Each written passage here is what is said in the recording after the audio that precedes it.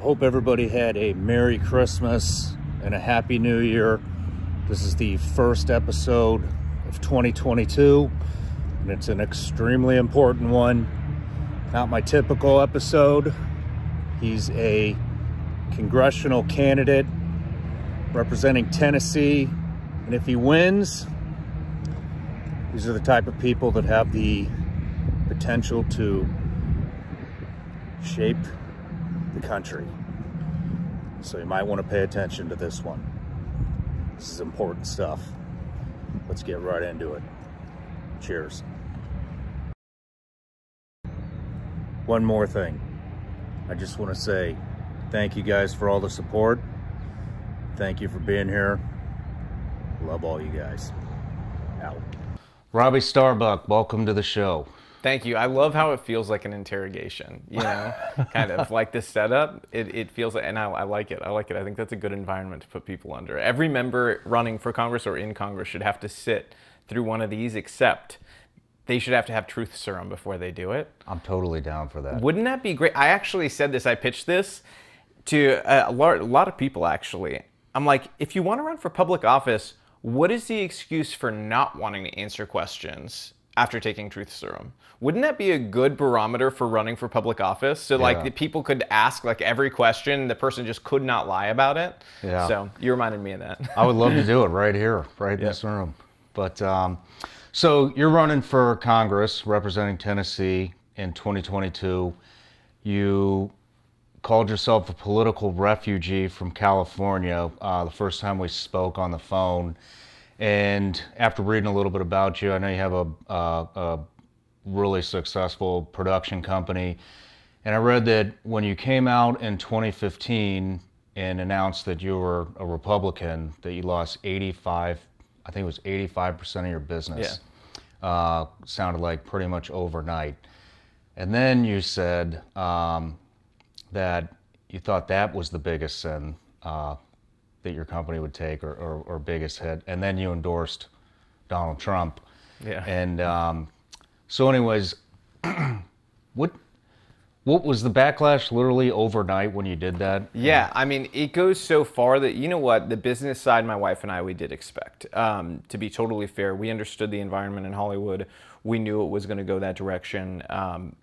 And it helps so much to have a wife who gets it and is 100% on the same page and is like on my team, because there's a lot of spouses I don't think would push you towards doing that. They would push you towards preserve our well-being, preserve our status, you know, and all those things. And she didn't care. I mean, she's from the South. She's like, you have a duty to do this, you know? So she understood why it mattered so much to me because of my family's history in Cuba to do this. And that helped a lot. What upset me the most, though, really the only thing that upset me was how my kids and wife were treated as a result. You know, that overnight scenario didn't just hurt my business. It was overnight with my kids too. People they had grown up with, where they were really good friends, sleepovers and every birthday and all that stuff, regularly hanging out with each other, full-on ghosting by their parents the minute they found out that we were conservative. Wow. You know, and it was that quick because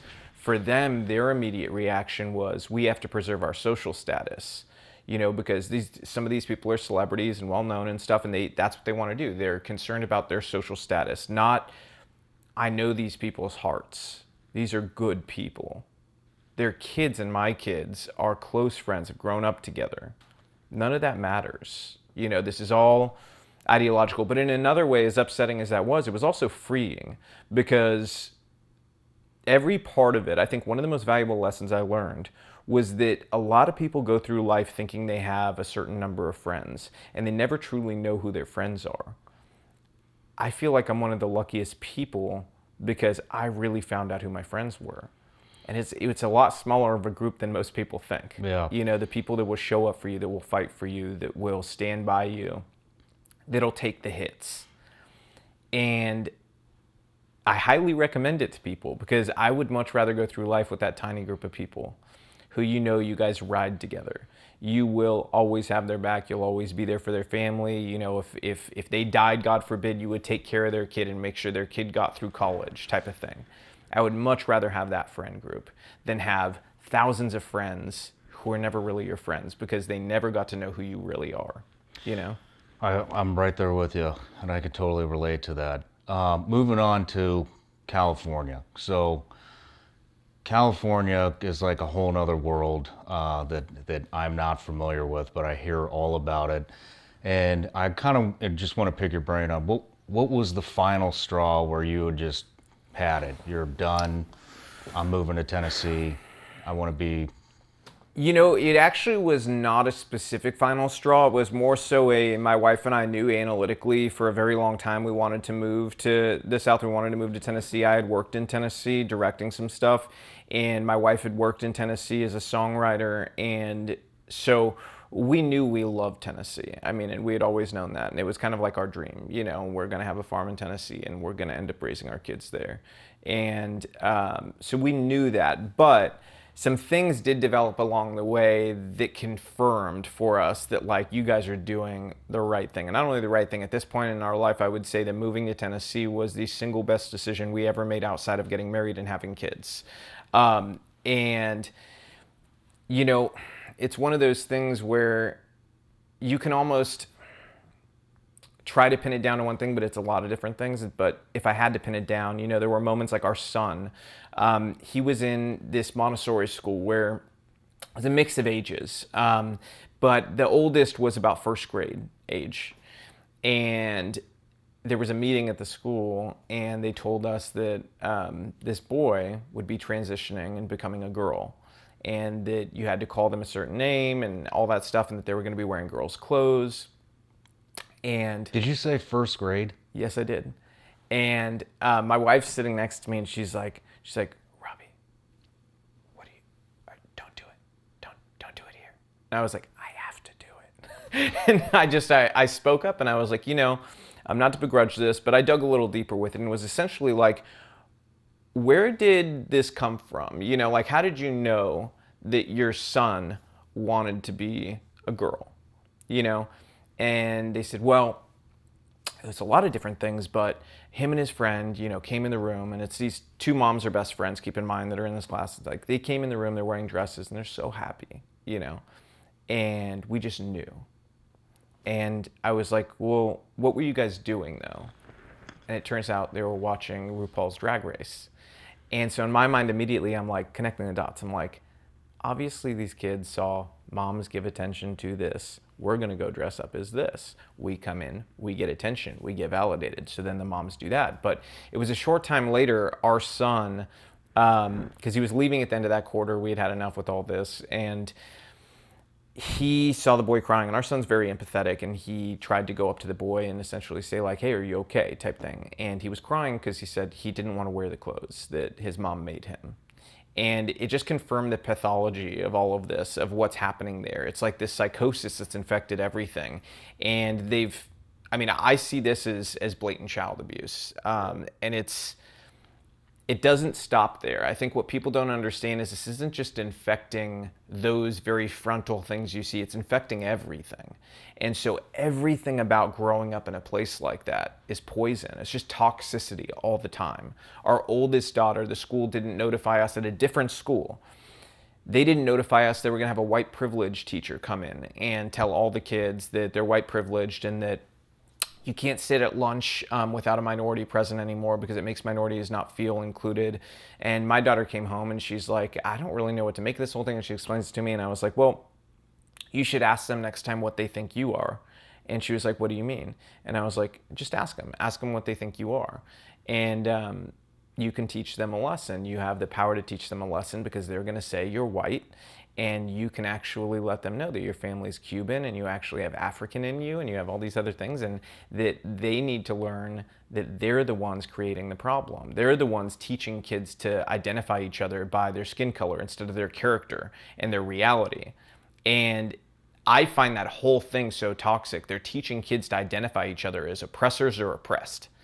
There's nothing more dangerous than that, because what you're doing, I mean, they're creating racial hierarchies. And we're gonna see the effects of that for a long time. Mm-hmm. And what's really sad about it is it's entirely divorced from the original civil rights struggle. You know, it's entirely divorced from the ideas of Martin Luther King. Entirely. And so in a weird way, we've sort of become the champions. You know, I know we were going to talk about critical race theory. We've become the champions for Martin Luther King's dream of seeing each other by character instead of the color of each other's skin. But it's totality of all those things, seeing that poison everywhere. How long has this been going on? You know what's interesting? This actually happened, I would pinpoint it to a period of time a lot of people wouldn't think of, and it was about, I'd say, I want to, and I may be off by a couple of years here, I want to say it was about 14 years ago, California started what was a rural healthcare initiative attaching healthcare to education. And that was the beginning of the end of parents having a say in the education system. And essentially, once academia took over a parental role, it changed everything.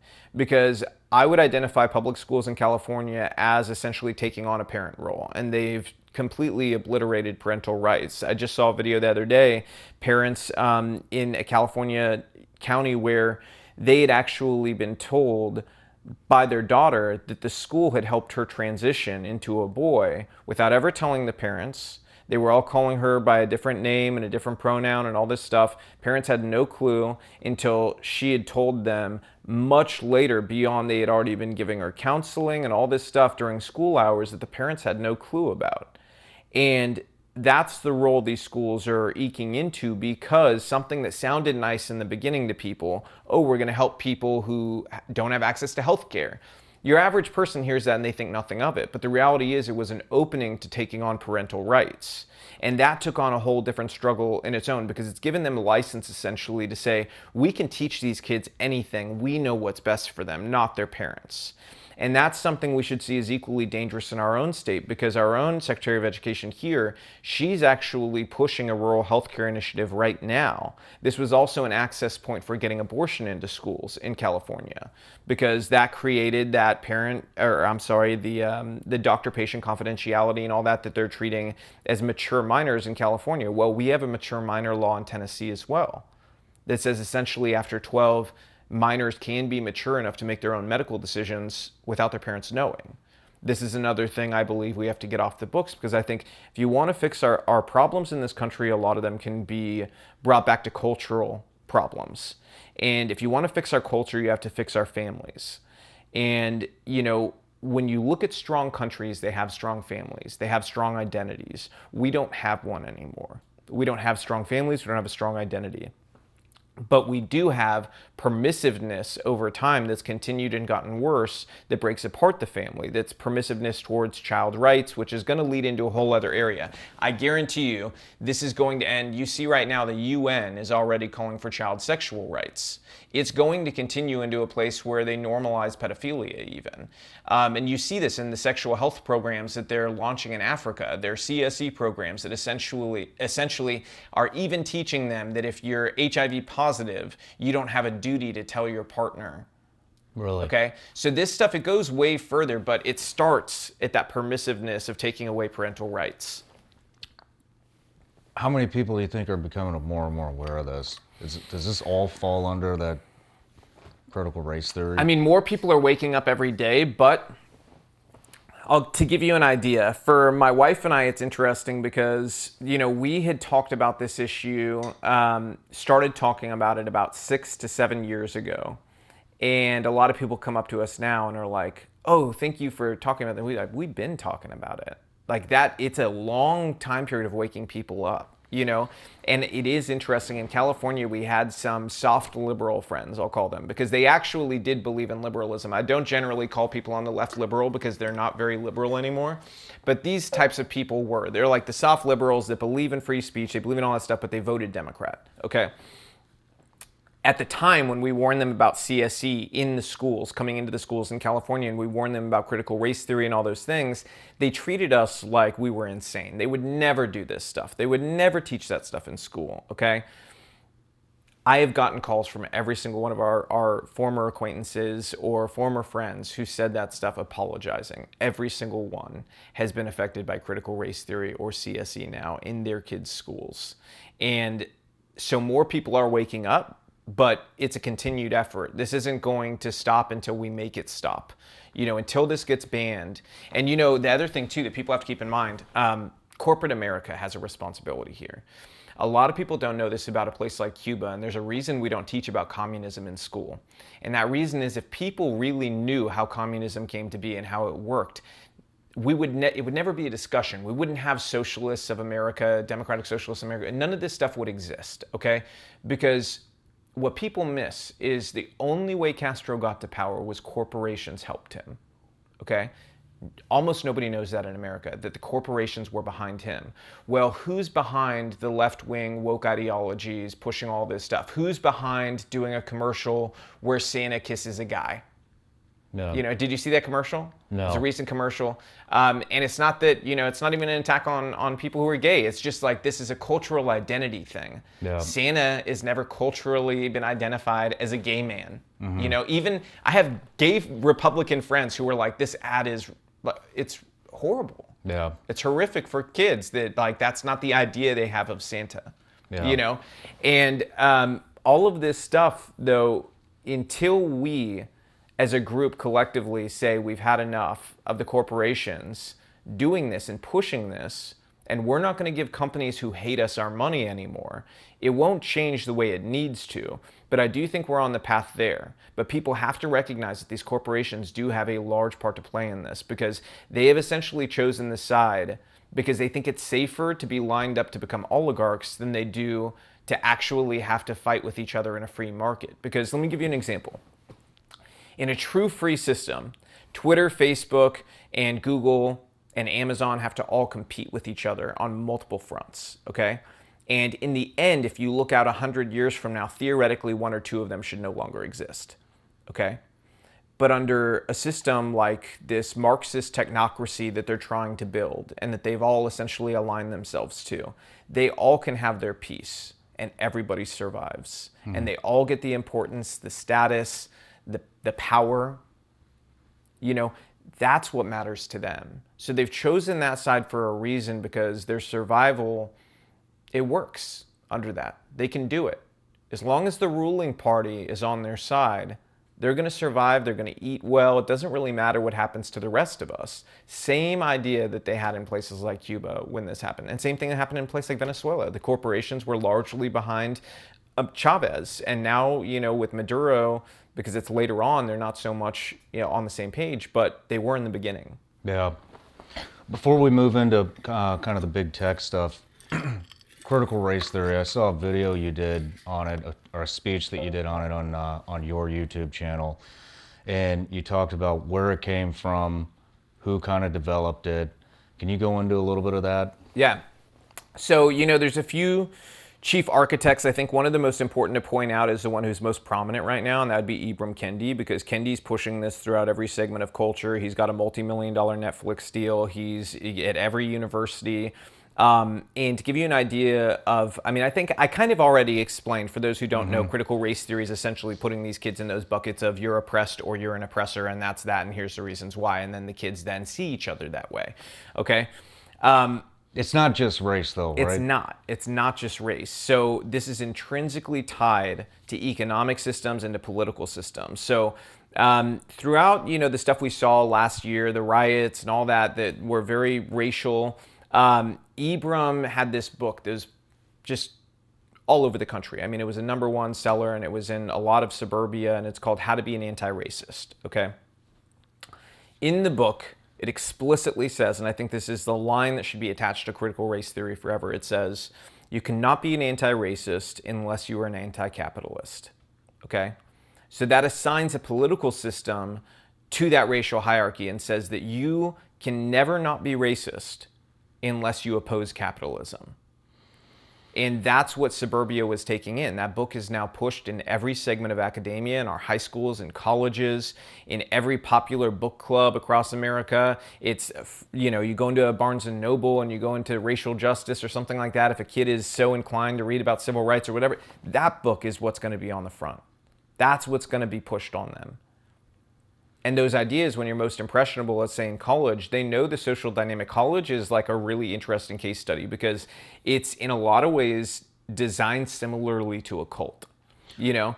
And I think that it is helping create this new identity for young people where we're seeing, you know, obviously the numbers of people who are attaching themselves to fringe ideologies are higher than they've ever been. And that has to do with the fact that they're being put in these social boxes that pressure them into accepting these ideas as normal. And that's a big part of the problem here. Why are they saying, what does being a capitalist have to do with being So their argument essentially is that capitalism is intrinsically built to benefit white people, and that unless you're opposing it, you're opposing the struggle for equality, or equity actually is the term they, by the way, if you ever hear the term equity, run for the hills, run as far as you can. Equity is one of the key words. So say your kid, here's another problem. A lot of parents send their kids to private schools and they think, I'm sending my kid to private school so they're not going to be hit with these issues. Well, wake up call. Look and see if your private school has a new DEI person working for the school. Diversity, equity, inclusion, okay? If they do, run for the hills. Your school is now taken over by Marxists. That's the only way you get a DEI person in. And sadly, when they started putting in DEI people, there were a lot of good people, good-hearted people who see it and they say, well, I want my school to be inclusive. I want my school to be diverse. I'm not opposed to those things. I'm a good person.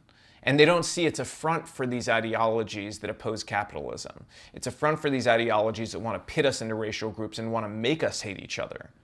That's what it really is about. They want racial tension. They want racial struggle. They don't want us. The most dangerous thing for them is us all getting along. That is the single most dangerous thing to the elite in the world, to the globalists in the world, is all of us looking past our skin color and getting along and working together towards a movement that would serve the people. That's the most dangerous thing for them. Yeah. Well, where is this coming from, and what's the end goal? Is it the government, or is it Soros? Power. Is it globalist? Power. It's all about power. It's about power and control. This is ultimately, the struggle of humanity. From the beginning of time, everything's about power and control. Yeah. Everything always has been. I think that even if you're fighting for good, it ultimately still is about power and control. Even if you're fighting for, let's say, God's mission, okay? Because I really feel like I would not be running for Congress if I didn't feel like I was called by God to do this, because I don't want to. And I think, honestly, if you wake up in life and you're like, your whole life dream is to run for Congress and have power over people, you're probably a little bit of a sociopath. That was not my life dream. It was more of a we have to do this. And even if you're of that mindset, the truth is it's about power and control for different reasons. It's about power and control for the people, for me. I want people to be in control again. Our founders wanted that power and control. They didn't want the king to have that power and control. They wanted the people to. And so ultimately it all goes back to those things. The reality is, though, is a certain subset of people understand they can only get that power and control through means that are going to hurt normal people. Because they fundamentally do disagree with us on a number of things, and we can't get past that. And so when they build that out, they say, okay, well, these are broadly popular things, though, so how do we get people there? Well, you have to create chaos. That's a hallmark of, let's say, Soros. Everything Soros does is about creating chaos, because he makes money from devaluing currencies, okay? To devalue currencies, you have to create chaos within the country. And then beyond that, if you want power, you want to elect people in those countries that would normally not be electable, you have to create chaos with the people who would be electable, which is what they did over these past few years. To change the identity of a country, you have to go even more local and smaller than that. So that's where Soros got the plan to go and invest in DA races. These district attorney races, by the way, in the past were 5-figure races. They were not these huge events. They were, maybe $30,000 or $50,000 for a campaign budget or something, maybe $100,000. Soros is dropping millions into these races and electing absolute radicals. The people, ironically, the most famous prosecutors in our country are pretty much all Soros prosecutors, okay? Kim Foxx in Chicago, she was responsible for not prosecuting Jussie Smollett, okay? And they had to name an independent prosecutor. She was also in collusion with people like Kamala Harris and Michelle Obama, talking to them about what a great person Jussie is, and ultimately refused to prosecute for political reasons. Thank God we got somebody in there who ended up independently prosecuting the case and proving what he did was done to create racial tension. It was done, again, to create that racial strife that they want. They want the chaos. Yeah. You know, and then you look at a place like St. Louis, Gardner, that's another Soros DA. She charged the McCloskey family who protected their home when their home was assaulted by rioters. Yeah. And she charged them. You look at places like Larry Krasner, Philadelphia, all these places in the country, common theme, chaos. The looting, the laws saying we don't prosecute people who shoplift under $950. We don't, basically, essentially, we don't actually prosecute illegal things anymore. Releasing people, even child molesters, from prison during COVID under the auspice that this is about health. We have to free these people because it's so dangerous. Like, I'm sorry. Anybody of a sound mind in America, if you said, hey, are you worried about a child molester in prison possibly getting COVID? If there's anybody in the world who's saying yes to that question, I have questions for them, you know, because you're not of sound mind. Somebody of sound mind would not be worried about that. Yeah. I was watching another interview, and it also, just to reiterate on the DAs that Soros is funding, it seemed like all of them, and there was a ton of cities listed. I think you were on Tucker, and that's where they were talking about it. All of these cities where these DAs are becoming elected, they're beating the prior murder, their murder records. Oh, so, okay. This is a number everybody in America should know. Everybody, okay? Past 12 months, murders have risen by 30%, okay? If you're not familiar with crime statistics, you might go, that doesn't seem wild, right? I mean, it seems like semi. The next closest is 12.7% for a 12-month period in history.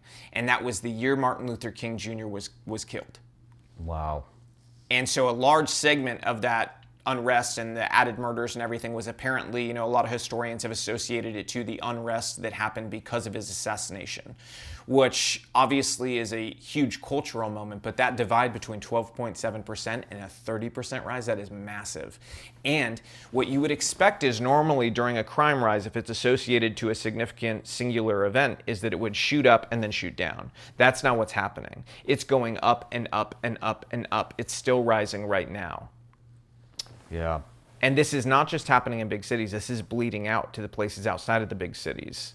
And I do think that, you know, some people have asked me, what do you think the big issues of 2022 are going to be when you get near Election Day? I think crime is one of the top three. I think that the economy and freedom generally, when it comes to things like mandates and things along those lines, and then crime are the three big issues.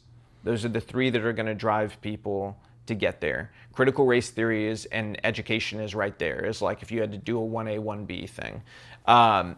But those are the issues that are going to drive people out. Well, moving into that, I got another question for you. And there's just so much going on in the country that's going to fundamentally change just everyday life, especially for our kids. And, you know, everything from open borders, critical race theory, no term limits on politicians, which there never has been, the rise in crime. There's just all these things, the freedom, COVID, vaccine mandates, everything. What do you think that the biggest threat is to the United States inside of its borders is, to include the southern border? Hey guys, let me tell you about this subscription service that I've been working real hard on called Vigilance Elite Patreon. Basically on Patreon, we have it broken up into 3 different tiers. We got tier 1, tier 2, and tier 3. Let's dive in. Our tier 1 patrons get all the behind the scenes footage of the Shawn Ryan Show. That could include behind the scenes photos, that could be side conversations that we have in between breaks, that could be specific questions that our patrons give us for the guest on the Shawn Ryan Show, and a ton of bonus content that doesn't really fit into any specific category. For our tier 2 patrons, they get access to our tactical training library, which consists of well over 100 videos. We've broken those videos up into separate categories, and those categories are rifle fundamentals, pistol fundamentals, drills, tactics, driving, gear and weapon setups, and everybody's favorite, mindset. Also on tier 2, you will get a live update from me on the 1st and the 15th of every month, where we talk about the upcoming guests on the Shawn Ryan Show. Plus, all the benefits of Tier 1. Our top tier, which is Tier 3, gets full access to all the other tiers, plus they get full access to me, where we do video teleconferencing, VTC, once a month. We discuss anything from tactics to current events to who's coming on the show. I take suggestions, and it's very interactive. No matter what tier you choose, the support is greatly appreciated, and it is the only thing that makes this show drive on. So thank you for all the support. See you on Patreon.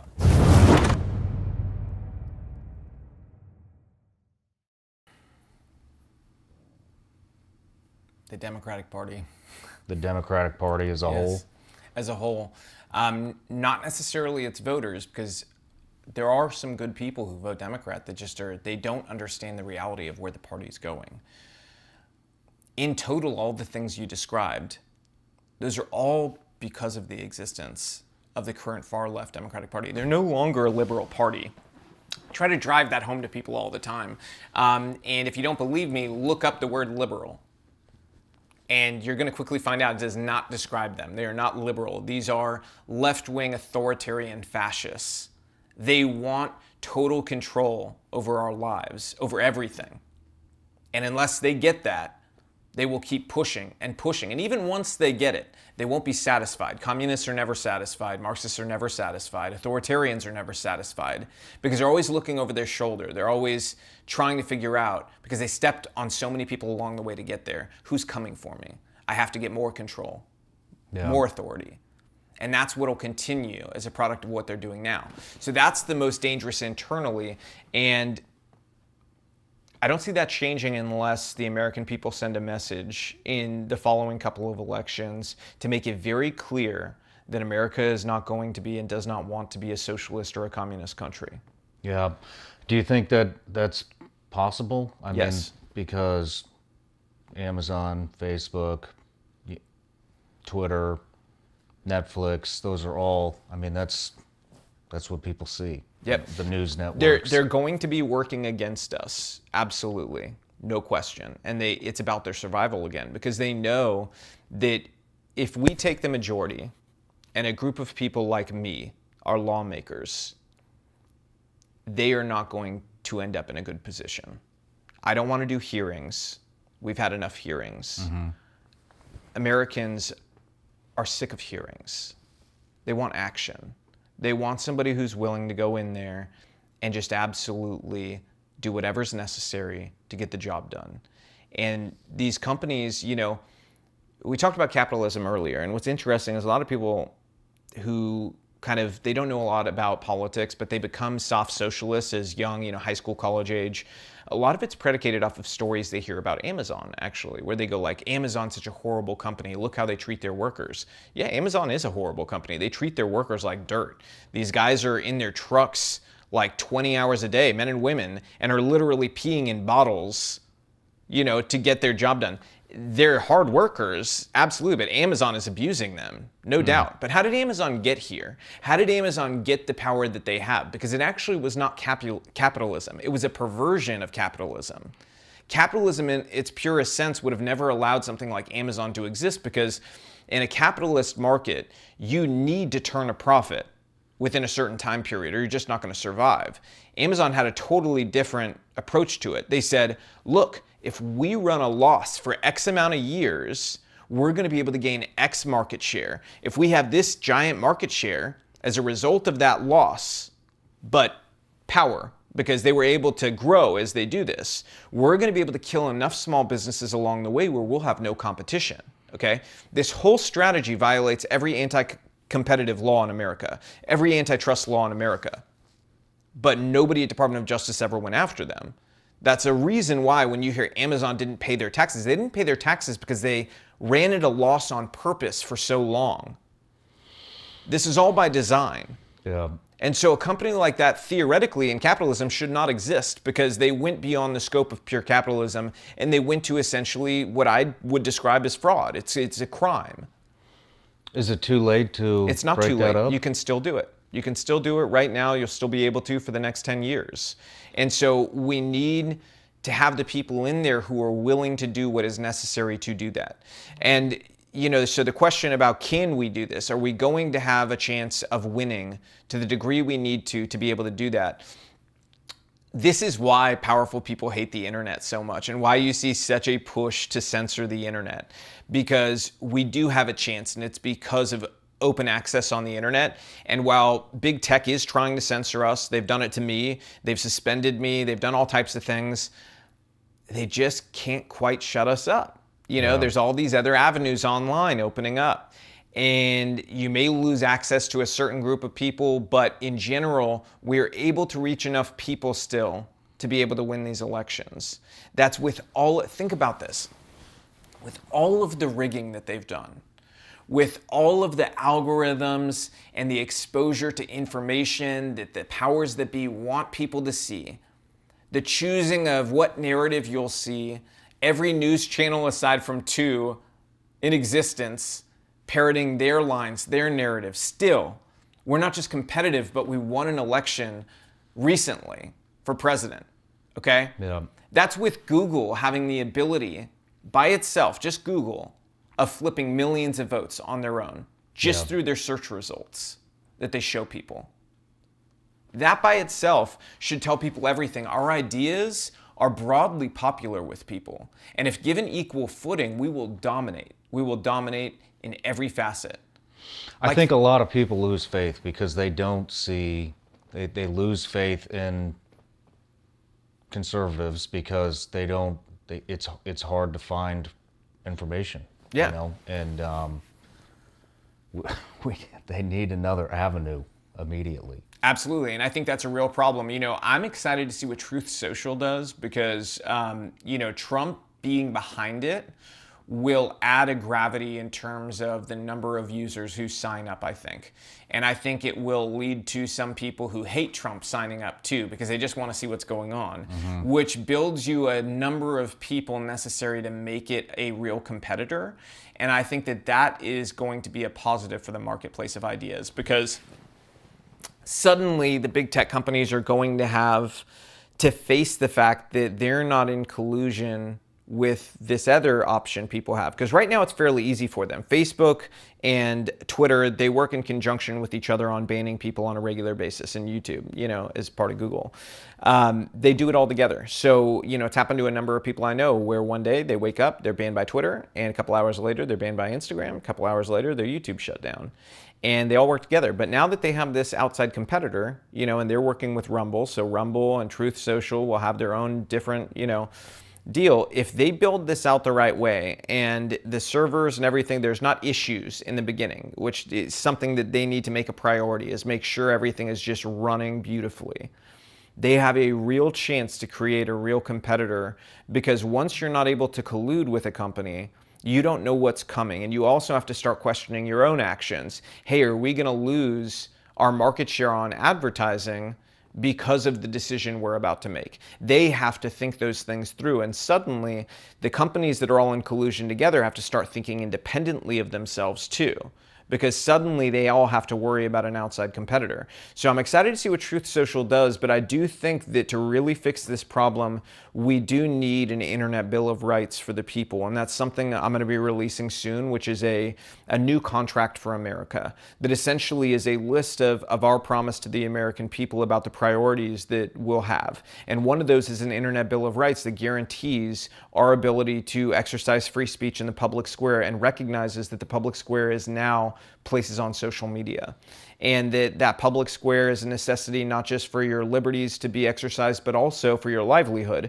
I know a lot of people who, you know, in wildfires, they didn't go to the news for information. They went to Twitter, they went to Facebook, because they had quicker access to information that they needed, life-saving information for, let's say, like, I actually know somebody that's happened to where their horses needed to be saved in a wildfire and they weren't there. They used social media to be able to get a stranger they didn't know to save their horses.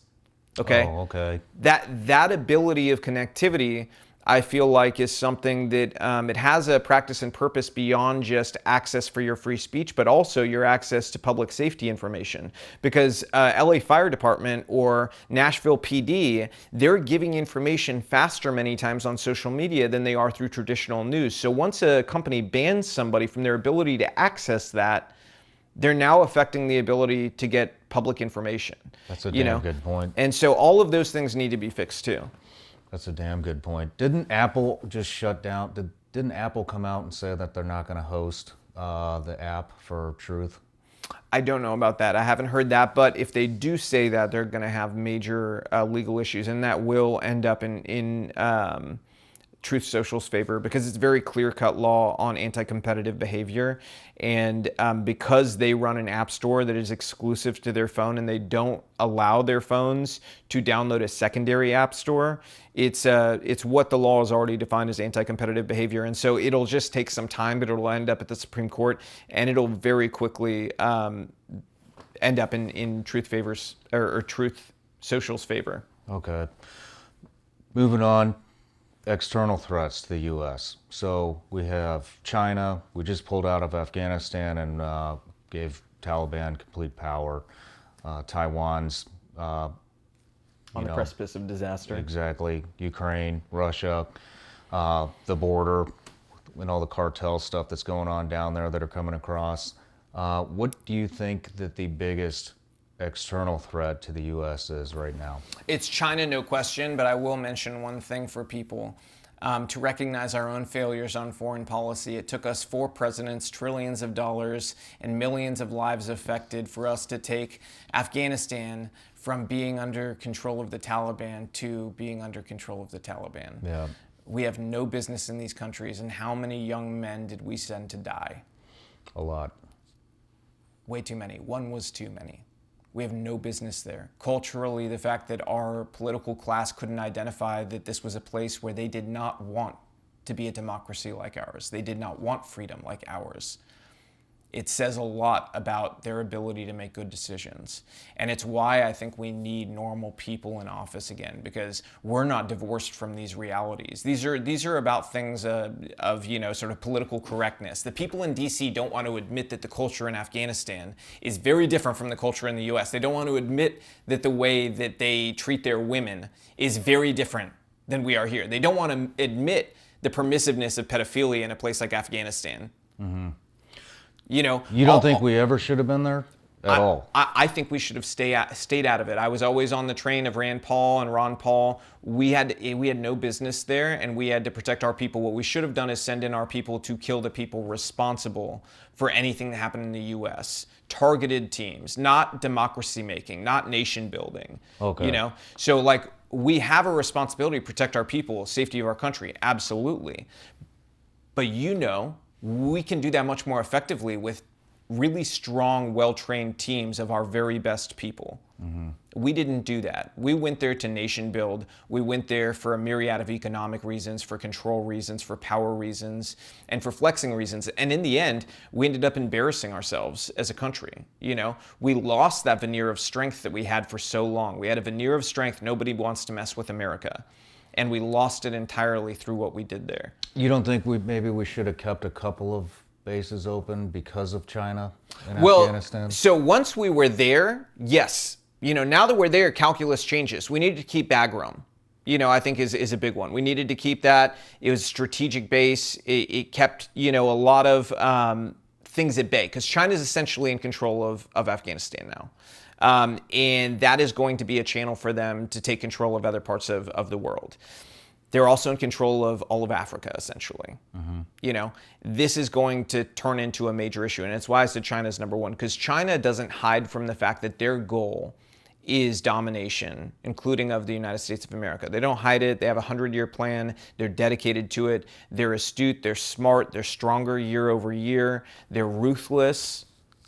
This is a group of people that are, essentially, at the very least, if I was giving them a compliment, it would be that they're nationalists in a certain sense, that they believe in the Chinese well-being of their country and their party above all else.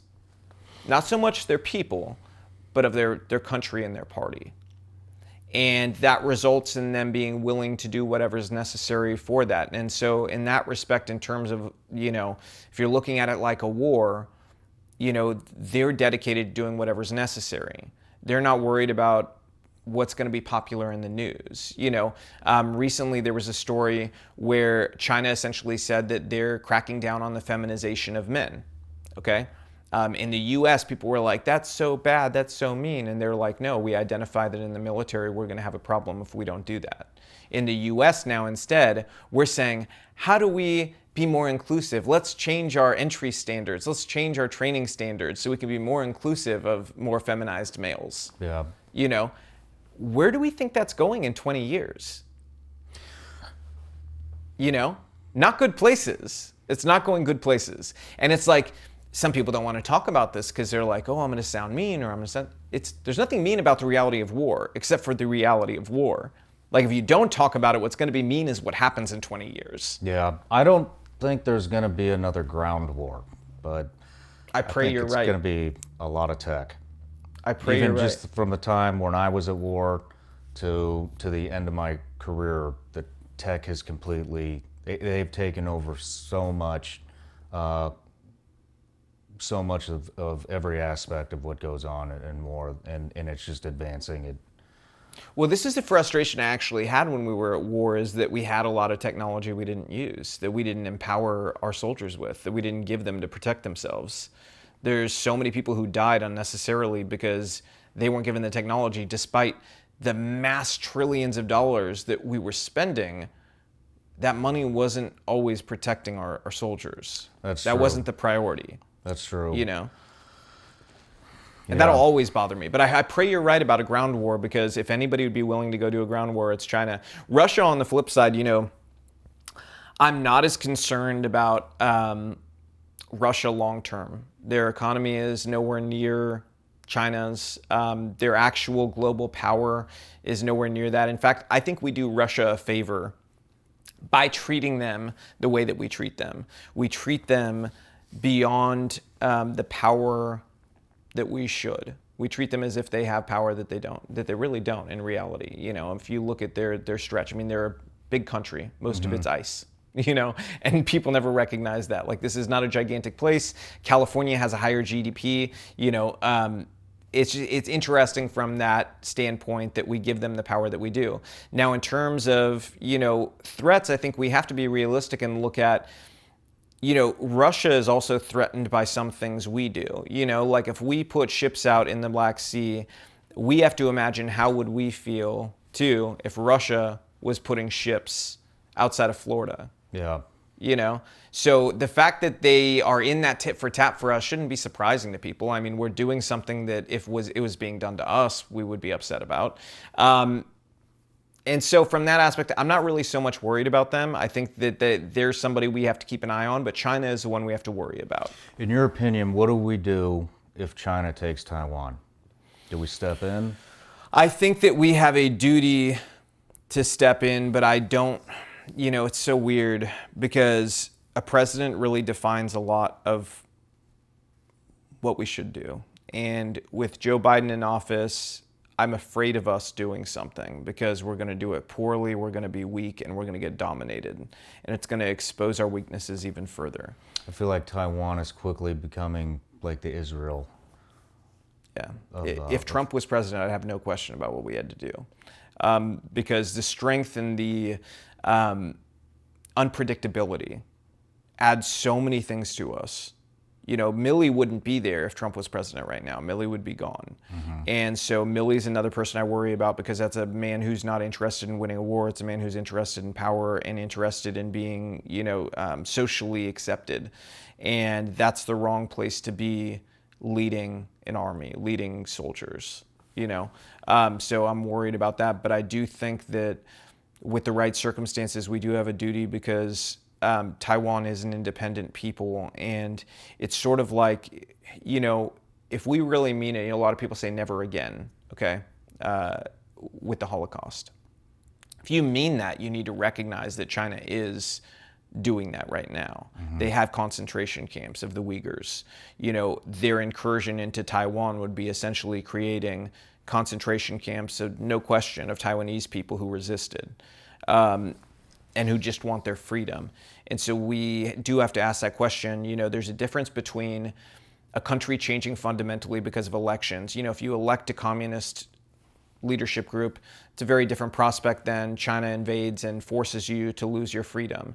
And if that was being done to us or, to our friends that we're really close with, we would fight for them because we would want them to fight for us. And so we do have to do something. I just fear it happening under Biden. And I think it's the perfect circumstance for China to go after Taiwan is with Biden as president. And they know that. So I think if I was a betting man, I would bet on them going and invading Taiwan at some point while he's president. Yeah, I'll bet you're right. I hope to God that doesn't happen. Me too. So I want to start wrapping things up, but a 2024 presidential run by Trump, is that what's best for the United States? Yes, 100%. 100%. 100% that's what's best. Trump has unfinished business. He has a great team of people that, I believe that term would be the most effective term of a president in history, because the team that he has assembled now that was ready to go in for a second term are people who are there to get the job done. They're not there to sell books or any of the, all the glitz and glamour of that political world. These are doers. These are people who are ideological warriors and are there for the right reasons. So I do think it's what's best. Also, if you talk about it just from a political standpoint, politically, if it's anybody aside from Trump, and Trump is also running, you're talking about us fighting a war within our own party then, instead of fighting a common enemy. Whereas Trump has the base, he has the rallies, he has the crowds, he has the energy. He also has regret. The regret of the people who wish they had voted for him now when they fill up the gas in their cars. The people who are like, you know what, the mean tweets were not so bad. They're like, I'll take the mean tweets again. The reality is, I think some people are learning too that sometimes things they didn't like were useful, like those mean tweets. Because you look at oil, if you're mad when your gas tank is 2 times more than it was last year, you got to think about those mean tweets, because who controls gas prices? OPEC does. They control oil. OPEC was afraid of Trump. Trump tweeted at them, did mean tweets at them, scared the leadership of OPEC. And OPEC ultimately was like, this dude's crazy. We don't know what he's going to do. We're not touching it. We're not going after him and pissing him off. Okay? That is a good thing. That resulted in good things for you. It gave you that $2 gas. So you may not like it in a country club, but in reality, it was effective and got the job done, okay? So there's a lot of people who are recognizing things that they thought they didn't like are not so bad now, and they're like, actually, I would be a lot happier with Trump as president right now. Not only can he actually put together a coherent thought, he can read a teleprompter unlike our current president, but he can actually ignite respect from world leaders in a way that Biden's not able to. If he doesn't run, who would you like to see on that ballot? DeSantis. DeSantis and? As his vice president, I would say I'm going to go with an outside the box pick here. I would love to see Candace Owens as VP in either a second Trump term or a DeSantis term, because she's outside the box. She's fierce. She breaks a lot of the Democrats' leading arguments against our party. She puts up with no BS, and she knows her stuff. She knows policy. She knows numbers. She is somebody no Democrat wants to debate. And I feel like she would be a strong face for the party and a strong wingman for a strong president, and eventually maybe a president herself. Do you think she would be open to that? I do. I think she would be. I mean, I'm not speaking for her. I am friends with her. I've never talked to her about this. So I don't want anybody to think that who are like, I know Robby and her are friends. I've never talked to her about this. But it's something that I've thought for a long time that, I think that she would be. That's an interesting pick. Yeah. Very outside the box. Yeah. If it wasn't her, though, then I think you have to look at... I think you've got to look outside the political class. I think you do have to look at an outsider, because I think people are sick of politicians. Yeah, I do too. I did forget one question before we do wrap up. I think one of the biggest threats that we face inside the U.S. is career politicians. So are you for term limits? Absolutely. How are we going to get term limits? You have to have a constitutional convention because the Supreme Court made it very clear that we can't do it just by simply legislating. You have to have a constitutional convention and actually make this a part of our Constitution. But I'm 100% a believer in them. I think that this is at the core of a lot of our problems in America, that we have a class of people that are divorced from reality of everyday people. And they're essentially just a DC bubble. You know, they do whatever in the DC bubble is popular and wanted, and, you know, they don't really care enough about what's happening in the country or about preserving our country. So I 100% agree with you. I think we need term limits. And one way I've thought about it, because there's one way to do it where if you did that convention and you made it possible, then Congress would have to pass a law after that saying this is how it works. And in that sort of scenario, you would still have a lot of trouble getting people to agree to it. But I think the one way you could make it happen is by grandfathering people. So you'd say, look, if you're in Congress now, you're grandfathered from this, but starting the next person after you, there's term limits. Because unfortunately, their own personal interests are going to outweigh, you know, that belief that we need term limits. But the minute you say, don't worry, you're okay, you can stay as long as you want, they'll be, okay, well, at least we get it started, you know, at least we get that started in the interim. But I think that those are the ways that we can realistically get there. It's going to take time, though. Yeah, that's a great, I didn't think of that. I think that might actually work. Yep. I hope it does. I hope so too. Damn. But, well, what's next for you? We're running this race, so, you know, just building up support and doing everything that's necessary to win. You know, it's a lot of people don't realize it's a lot of work to run for Congress. It really is. Like, I am out there all over the place every day. There's a lot of driving involved. I have to go to DC too, because there's a DC primary at the same time that there's a primary here, where you have to win over certain people in DC so that they'll do what's necessary to support you there, or to keep other people out of your race from messing with you, you know, type thing. So there's all that you got to run with too, but you also have to really get in touch with the people. Name ID is the biggest thing in any political race. So you have to be all over the place and make sure that you're meeting people. They know your name, they know what you're doing, and they know where your heart is. It's not as easy as it sounds. It's a lot of work, and fundraising is big. So fundraising is a huge thing for us, because we're fighting not just the Democratic Party, not just the Democratic Socialists of America, not just the communists, but we're also fighting the establishment class in the US, the Mitt Romney, corporate raider-esque rhinos. And to do that, that means there's a lot of money against us. And I'm also turning down money from all these woke corporation PACs who try to buy your votes by giving you money. So because I'm doing that, my campaign's fully funded by the people.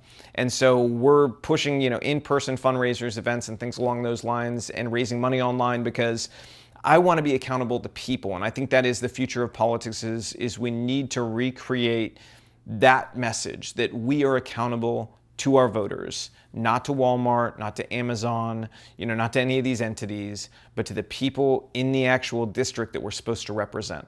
So that's the big thing for us, is just every day you build, you build, you build. I watched this thing recently that talked about how important practice is. And it was like the problem in a lot of people's mindsets is that they look at practice a specific way, where they get to practice, if we think of it as a sports analogy, they go in and say you have to do push-ups. The whole time they're thinking about when they get to, if it's you have to do 25, they're thinking about when do I get to 25. They're not thinking about how do I become the best.